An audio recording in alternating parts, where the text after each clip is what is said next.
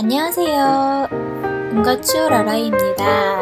유튜브 영상 안에 구독 버튼과 로고를 넣는 방법을 알려드리겠습니다. 유튜브에서 다른 분들의 영상을 보다 보면 영상 오른쪽 하단에 마우스를 댔을 때 구독 버튼이 뜨죠. 그 방법을 오늘 알려드릴 거예요. 일단 구독 버튼을 넣고 싶은 영상을 플레이하신 후에 영상 바로 아래 채널 설정으로 들어가시면 왼쪽 카테고리에 채널이라고 있어요.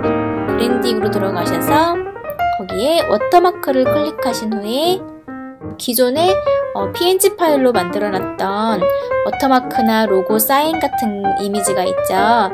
그거를 파일로 해서 불러오기를 하시면 됩니다.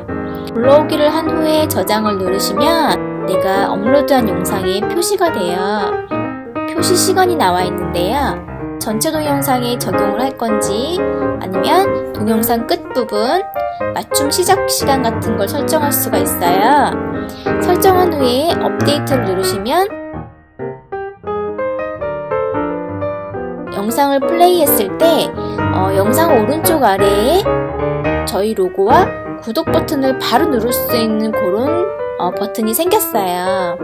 유튜브 영상 안에 구독 버튼을 설정할 수 있는 방법이었습니다.